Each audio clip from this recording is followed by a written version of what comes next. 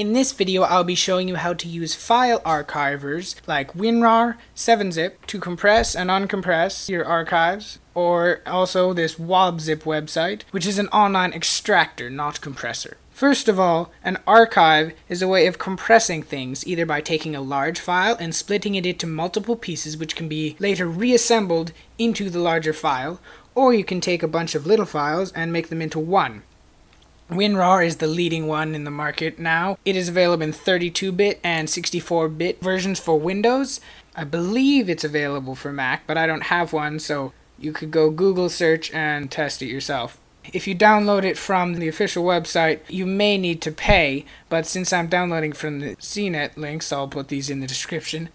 I've been using my trial for over 40 days, and it's still fine. Another popular one is 7-zip. It's open source and everything, available for multiple operating systems and Mac as well. Now just demonstrating WinRAR real quick. When you install WinRAR, you notice that these 4 options are added to your context menu. But if you notice with the 7-zip, they're all in a subfolder. So if you would like that, just go open up WinRAR. And see, when I open up WinRAR, my trial has expired, but just click the X, it still works fine. Go to Options, Settings, Integration, and Cascade Context Menus is what you want. And then just say yes if you're on Windows 7. Close the program. Now WinRAR is in its own little folder. So to create an archive, I will split this picture, which is about 2 megabytes, into 1 megabyte chunks. Just say Add to Archive, and then you can name it here. Bunch of advanced settings. The 2 main things are the format and the split volume into bytes. The format is either RAR or zip. It doesn't really matter. And here, since I want this into 1 megabyte, I'll just type 1 MB. You can use KB for kilobyte, GB for gigabyte, and just press OK. It will split this into 3 parts. And I'll just move them into a new folder. And to extract any RAR, you just need to have all 3 parts downloaded in the same folder. Click on any one. Go to the WinRAR part, you could say extract files, and it will ask you a specific part of your hard drive it wants to save, or you could just say extract here, which is what I'm going to do. And we have our picture. To merge multiple files, I'll just select them, right click, and go down to WinRAR, add to archive again, and I'll just leave this blank, and it will create 1 RAR for all these files. Now when I extract it, I get all 4 files. That's the basics of WinRAR. There's many other things you can do. On to 7-zip.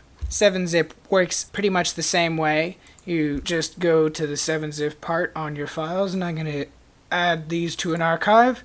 It will pop up with the default as .7z, which is okay if you have 7-zip installed on your computer, but if you're trying to use the online extractor, which I'll show you next, 7-zip, for some reason, I couldn't get to work, so pick one of these 3.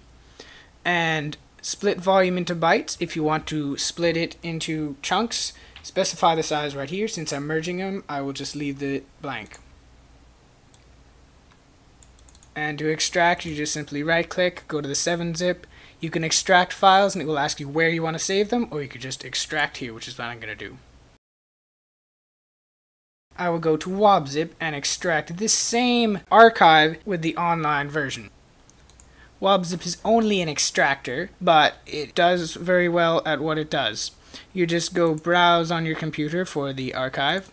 Double-click or click Open. Then if you have a password with it, you need to enter the password, and then just click Uncompress. As I mentioned before, I couldn't get .7z to work, but they do have a list of all the formats supported, and a maximum file size is 200 megabytes. It will say that your file has completed. Now you have within your archive all the multiple files to download, and you just click on them, and they will ask you to download. And I save it, and I could do that with all of these. That's basically how to extract things with WobZip using 7-zip and WinRAR to compress them.